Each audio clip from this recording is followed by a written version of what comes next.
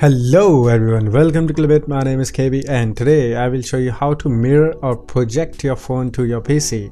I'm using the Windows 10 and as far as I know it works with the Windows 10. It might also work with the Windows 8, but I don't know about the Windows 7. First we need to do some settings inside the Windows 10. Go here in the notification of the Windows 10 Action Center, and after that you will see there will be the option of connect. Hit on that and you will see there is a project to this PC. You just have to click on that and it will bring up the new window with the settings, and then projecting to this PC you just have to, there is an option available everywhere on secure network. So just click on available everywhere and ask to project to this PC.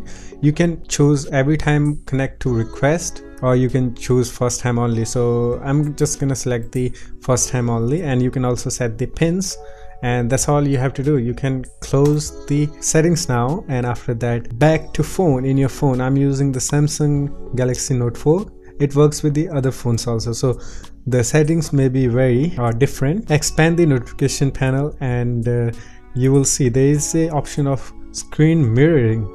If you don't find inside this, you go to the settings of a phone, and if you have a Samsung mobile phone you will see NFC and sharing. Click on that and you will see screen mirroring, and if you don't have a Samsung mobile phone it might be different. For example, for the Google phones, Google Pixel, inside you will find that setting inside the display and wallpapers, and the setting name will be the screencast, not the screen mirror. Once you get that, you just hit on screen mirroring, open that, and it will say something like this. As you can see, it is picking up my PC, KB Karki PC. It's my name, so my PC also named as my real name. So as you can see, it is automatically connecting, and as you can see there, boom, it has connected and working just fine. You don't need any internet.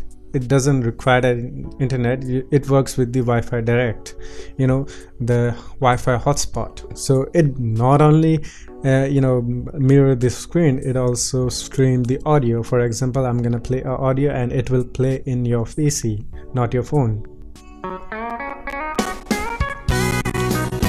It is little jittery because I think my Wi-Fi card is not that fast, but as you can see it is working. And you can also minimize that and do other stuff in your PC, something like this, and it will still work. If you play music, video or whatever, it will still play, and as you can see it is still there, and I can do something like this just fine. That was for the all Android users, but if you use the Samsung phone then there is another way, and that is perfect for the Samsung users. That is way faster, and there is two methods, and let me show you. First thing, you need a side sync. If you have heard about this you can skip, but open this up, and you also have to find in your phone. So open the side sync in your phone and you can use the phone. As you can see, it is now connecting to my PC, and as you can see I can control my phone over there now, as you can see here, and it works way faster than the other screen mirroring option,